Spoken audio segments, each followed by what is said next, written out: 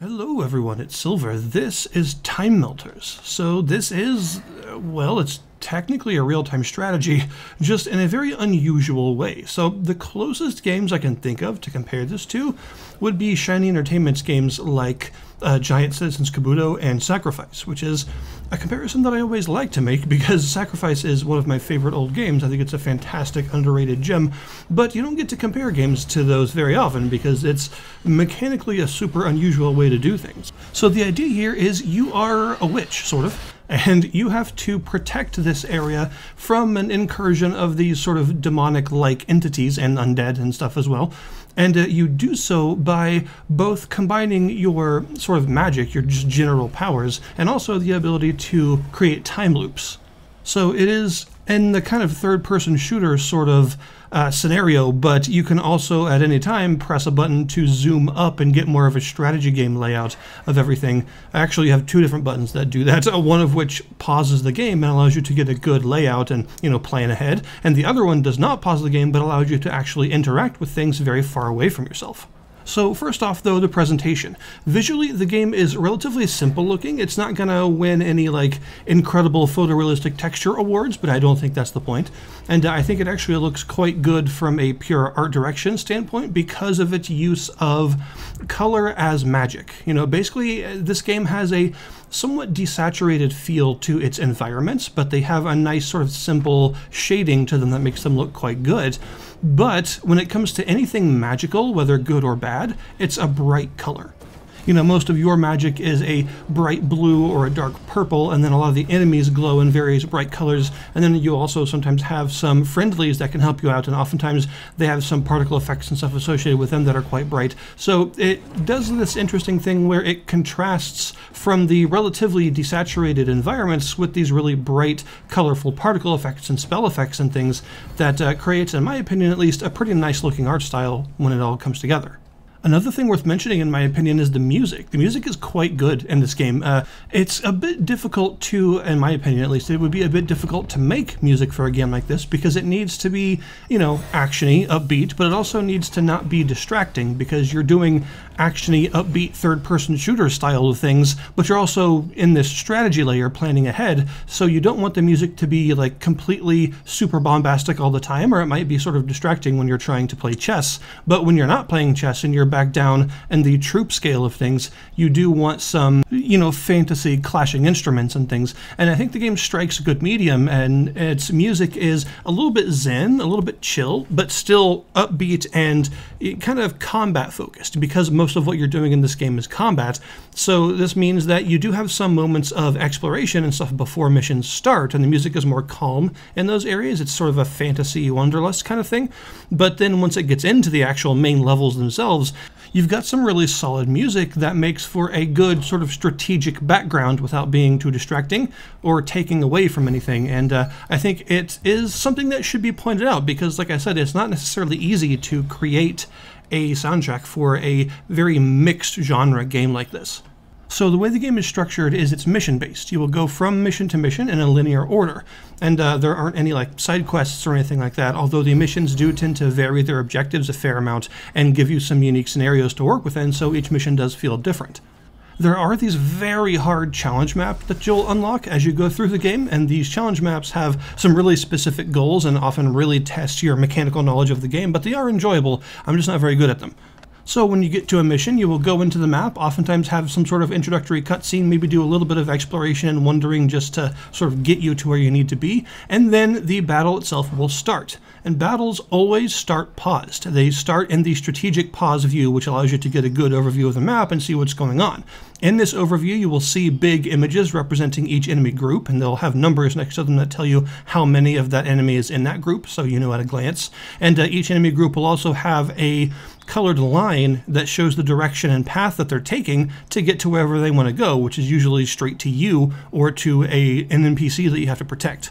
And this gives it a bit of a tower defense vibe, not in the strictest sense. This is definitely not a tower defense, but I think you can see some clear inspirations from the genre and how the game is structured, especially because a lot of the maps can get kind of tall and narrow, like a tower defense map where you are sort of mazing your enemies, although the opportunities for mazing in this game are limited, but present in a lot of maps. And what you got to do is survive, just make it to the end. And if there are any NPCs on the map, you have to protect all of them, generally speaking. I don't think I've ever seen a mission where you could let any of them die. You do have to actually save them all. So you're going to use this sort of initial pause view that you can return to at any time to get a good overview of the map, but also to see where the enemies are coming from, and also kind of look at which ones are going to arrive first, because you know some of the enemies are going to be closer than others, and they're going to be more relevant at first to actually take out. You have a limited movement speed in this game. It's not exactly slow, but it's not super fast either, and you've got to be careful about the amount of distance you need to cover. And there are also these things called void stones around the map that are teleportation points. And these are really cool because they don't have a load screen. You just immediately teleport into the void and then teleport out to wherever the exit is in like a really smooth fashion. It's pretty cool. And all of them are connected to each other on a map, so you can go in between wherever they are nice and quick. Although you have to actually reach them to activate them first, until eventually you will get the Void Spirit spell, which allows you to spend some resources to activate all of them on the map at once from anywhere. Now, one of the primary bits of strategy in an RTS is resources. You've got to find out where the resources are on the map and how to exploit them and how to keep your miners and stuff from getting killed by the enemies and all that stuff. And this game does use a version of that, although instead of making miners, you have these spirit and soul resources. They're actually two different things. Spirits are blue, souls are purple. And these are extremely important resources because you need them to fuel your various spells. Everything except for your basic attack pretty much takes some of these resources. And they are going to be sometimes just flying around the map in specific points, and you have to get close enough to them for them to sort of vacuum towards you, so you do have to actually get to where they are in order to collect them. But also you'll find a lot of enemy groups will have a blue circle or a purple diamond next to their number that shows you that some of them have this resource and will drop it when they're killed. So those enemy groups act as resource drops. In essence, every mission in this game is actually a puzzle, a somewhat open-ended puzzle that usually has multiple solutions, although there are a couple that have a very specific solution only. But the game actually rates every mission in terms of combat difficulty and puzzle difficulty out of 10 as separate scores to let you know. And higher combat difficulty usually means more enemies, denser groups of enemies, more variety of enemies, things like that, whereas higher puzzle difficulty implies that you need to use more specific tactics and be quite have some finesse with them in order to succeed.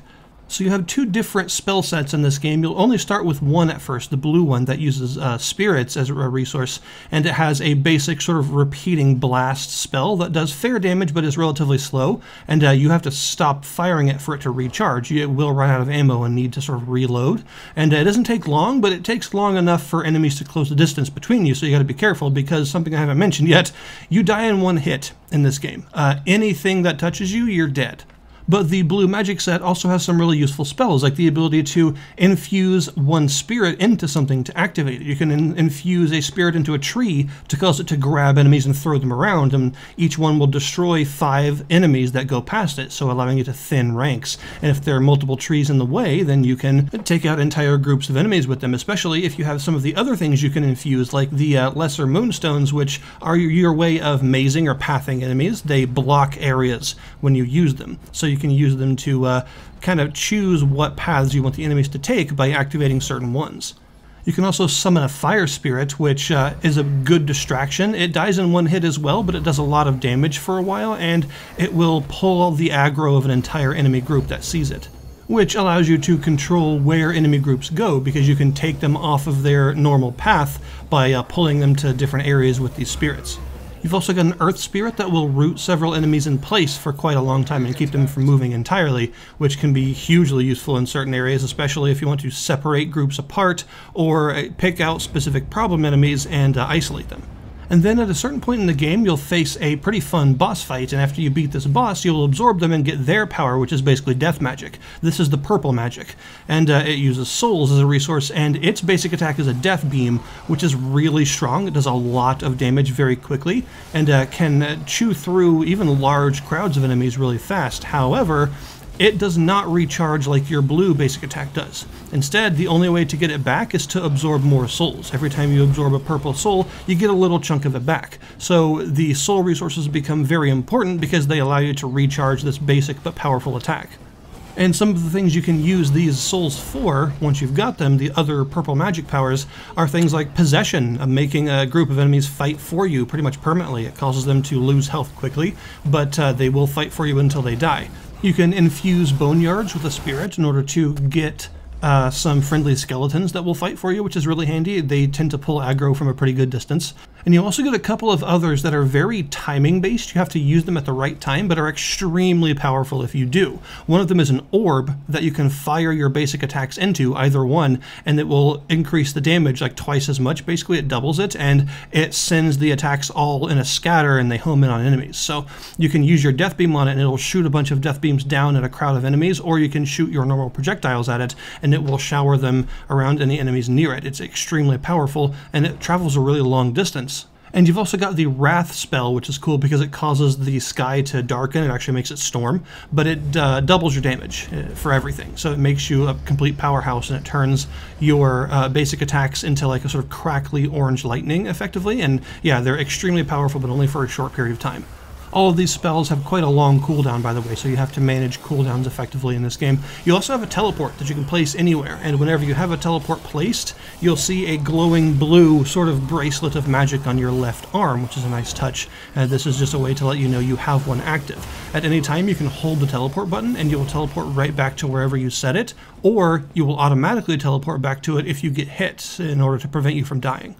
However, where things get really interesting and where the game's namesake comes from, you also have time loops, so you do have some time powers, and you'll see some sort of orangey golden rings of energy on your right arm, and this represents how many loops you can create. At any time, you can hold right on the D-pad, and it will rewind you back to the start of the mission, but your previous self will still do whatever it is you did. So you basically are constantly recording a set of actions.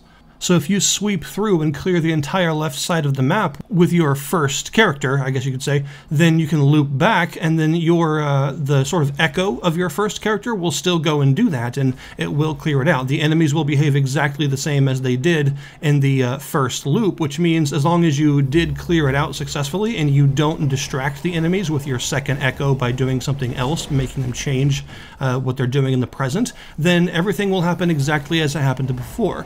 So you need to use this in order to be in multiple places at once, literally, and actually eventually cover the map in terms of all the tactics that you're using to destroy everything, because it's very unlikely that you'll be able to destroy everything with just one sort of life. You have to make multiple echoes, having multiple past versions of yourselves on the map doing their own things all at once in order to succeed. These also act as your extra lives if you don't have a teleport active. Well, actually, they'll be used before a teleport generally. But yeah, before you expend your teleport, you will automatically get the chance to rewind whenever you are to take damage. So these do act as like extra lives, but you need to make sure to use them all efficiently, because in order to complete most of these maps, you are going to need to use all of your echoes as effectively as possible. Your echoes can actually work together as well. Like if one of your echoes casts that death orb, then future versions of you can still shoot at it and get its benefit, even though a past version of you cast it. The same goes for that Wrath spell that makes you super powerful. Whenever one of your past selves casts Wrath, it also affects all of your future selves at that same period of time. So if you can time it right, you can have a bunch of yourselves at once gain the benefit from it and get super powerful attacks for a while.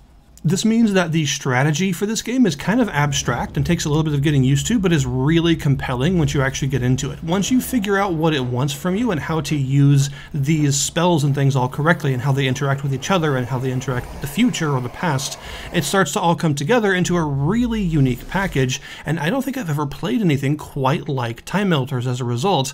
It's a unique blend of strategy, sort of magic, third-person shooting, and time shenanigans means that you are always trying to come up with creative solutions for your problems, and oftentimes you have to. This is a game that is pretty difficult, in my opinion, and the difficulty mostly comes from the game's demand that you learn how to use its mechanics effectively.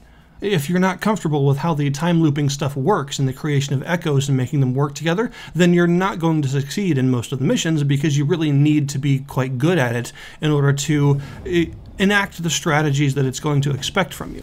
There's also, by the way, an entire grid of spell upgrades that will affect all of your various abilities and improve them in different ways, although you can only select a small number of these, and exactly when you can select one is determined by the story. There's not like an experience gauge or anything like that. It's just something that happens at specific points, so you can't expect to use very many of them at a time, but they are quite powerful and fun to amass because they can change how a lot of your spells work in a big enough way to make you change how you use them tactically.